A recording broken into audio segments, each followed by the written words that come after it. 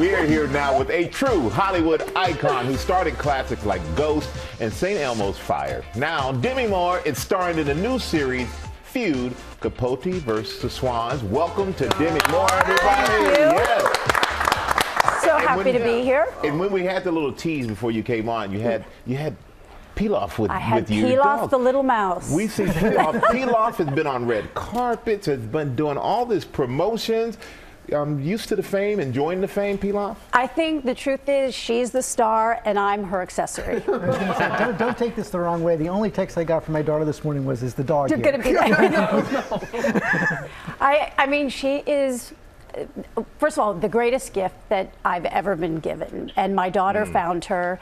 And she's like my little extra heart. She has been my traveling companion for the last, almost 2 years now that I've had her, and she's just, oh, look at her. She's just magical. She has something magical about her. Well, you can see it on the screen because you two are starring in Feud. Ryan Murphy, the creator that said you two have been trying to work together for a long time. When he called you, you were like, whatever it is, I'm in. I mean, truly, I thought, okay, after all of these times we've tried different things, I said, that is exactly what I said. Whatever it is, I'll do it. I hadn't read the script, and he said, please tell her not to talk herself out of it before we get on the call. Well, he gave you a big assignment, Ann Woodward, a very complicated character, fair to say? Tell us about a it. Complicated, a very tragic life, this woman, and I think there's great responsibility when you're stepping in to play a real person. And even though Capote, it really goes into Truman's perception, it was important to me to kind of honor the truth as much as possible. And all the research I did, the question of her, did she murder her husband or was it an accident? From my research, it was an accident. So it was He implied it was murder. Oh, yes. And I think that after, Anne lived a life that was of a lot of rejection. The family rejected her that she married into. No matter how good she never lived up to anybody's standard. She just never fit that social, stratosphere. And I think Truman starting his dinner table fodder, making her the bang bang murderess, was really the nail in the coffin for her. All right.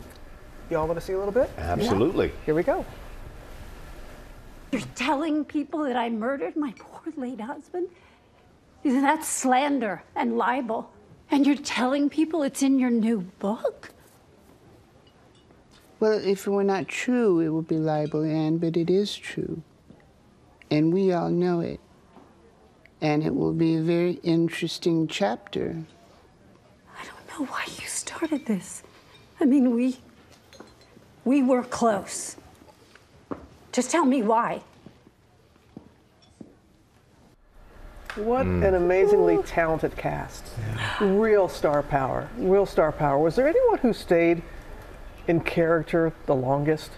I don't know if there was anybody that, television, you're working at quite a pace, but I would say the person who had probably the biggest job really was Tom Hollander playing Truman, because there was so many aspects, and I feel like he so embodied the essence of Truman. I think his performance is a revelation, and he was such a joy. And most of my scenes were with Tom, and when we finally had a scene that was less contentious, we were like, oh, it's so nice.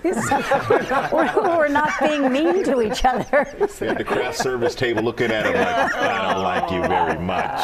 And you're also part of the Brat Pack. Yes. And you all got back together for a documentary. What can you tell us about that? I'll tell you. So I got a call from Andrew McCarthy, and it's really interesting because, the Brat Pack moniker that came about really didn't have anything to do with us as people, as professionals, and it was just a clever headline. And it's just interesting because Andrew really wanted to explore the impact it had on each of us, because for him it had actually a big impact.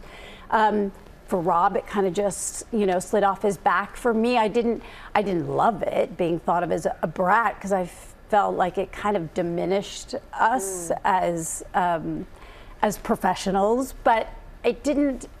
I didn't carry it. Yeah. So it was, I think I haven't seen it yet, but I really enjoyed my time with him, sitting down, reminiscing. Such a thoughtful guy. Yeah, and I was very only much. sorry that we didn't get a chance to all be together at one time.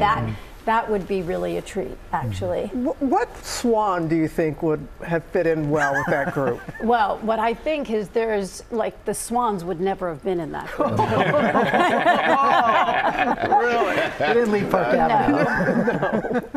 Before you go, please tell us about Bruce Willis. How's he doing? You know, I think given the givens, he's doing very well. And what I'll share is what I say to my children, which it's important to just meet them where they're at and not hold on to what isn't, but what is, because there's great beauty and sweetness and loving and joy out of that.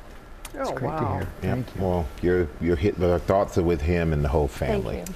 Demi, great to have you. Thank you here. so Thank much. you. Thank you. You can't wait to get back to Pilaf, right? Back to my little mouse. Like, this was my moment. You put me on the sideline, Mama. This is my moment. I love you, little mouse. Look, she's watching me with rapt attention. Yes. FX's Feud, Capote versus the Swans premiere tonight at 10 p.m. on FX and stream tomorrow on Hulu. Make sure you check it out. Well, hey there, GMA fans. Robin Roberts here. Thanks for checking out our YouTube channel. Lots of great stuff here. So go on, click the subscribe button right over here to get more of awesome videos and content from GMA every day, anytime. We thank you for watching, and we'll see you in the morning on GMA.